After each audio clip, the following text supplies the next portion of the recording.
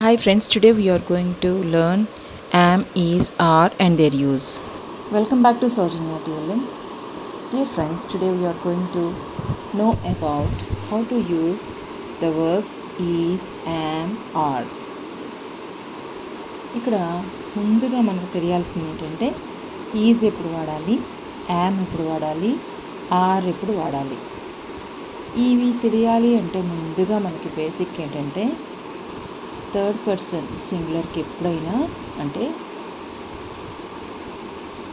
He, she, ఇట్కి ఎప్పుడు కూడా is వాడతాము.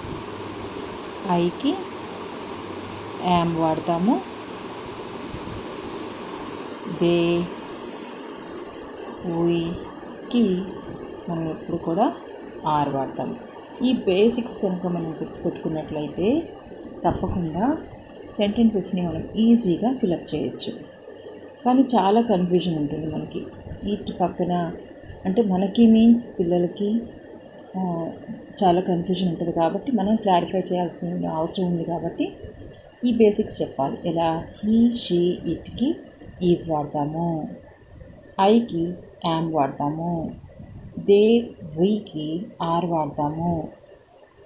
తప్పకుండా ఇవి కనెక్టివ్ వర్బ్స్ అనేసి చెప్పగలిగితే కనుక ఒక ఐడియా వాళ్ళకి ఫామ్ అవుతుంది.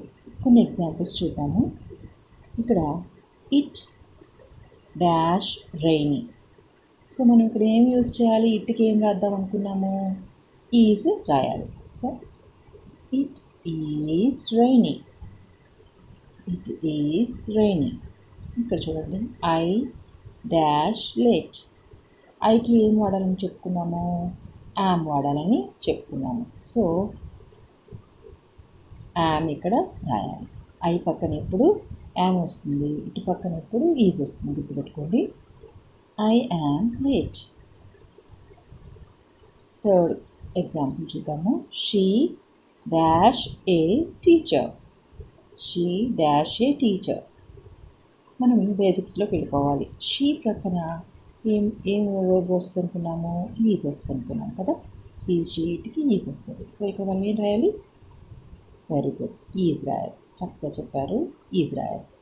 She is a teacher, she is a teacher. Very good.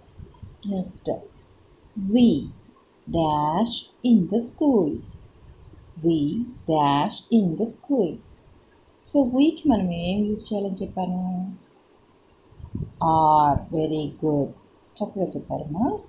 Are use చేయాలి. We are in the school, we are in the school. So we వచ్చినప్పుడు తప్పకుండా ఆర్ వస్తుంది.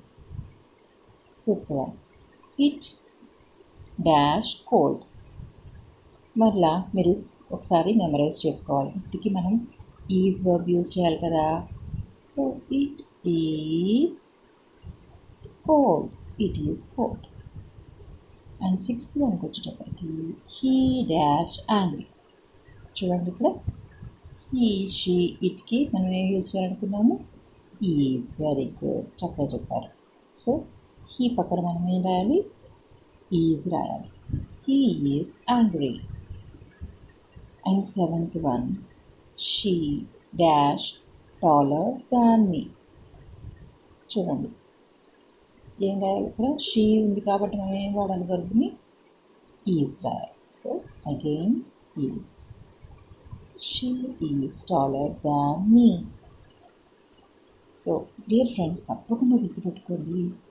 హీ, షీ, ఇట్కి ఈజ్ వాడాలి, ఐకి యామ్ వాడాలి, they, వీకి are వాడాలి. ఇవి కనుక నేర్చుకోగలిగితే తప్పకుండా సెంటెన్స్ని చిటికలో మనం రాసేయగలం. చూడండి, they dash playing in the garden. దేకి ఏం వాడాలనుకున్నాము? ఆర్. సో ఇక్కడ ఏం రాయాలి? చెప్పండి అమ్మా. Are. Very good. They are playing in the garden, they are playing in the garden. Very good. And 9, the school bell dash ringing.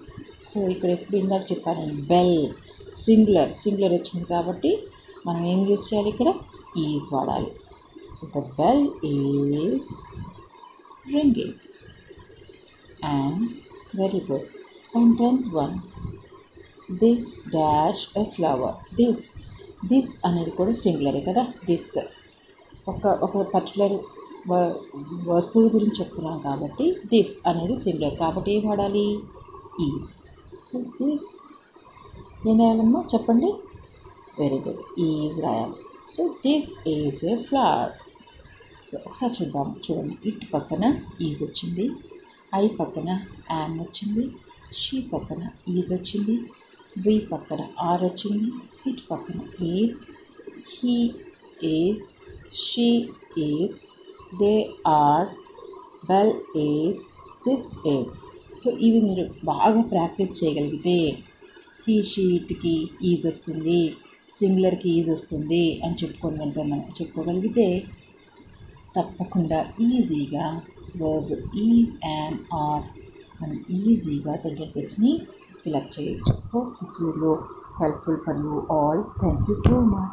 Please do watch all my videos and do subscribe and share Saujanya TLM. Thank you all. Bye bye. God bless you all.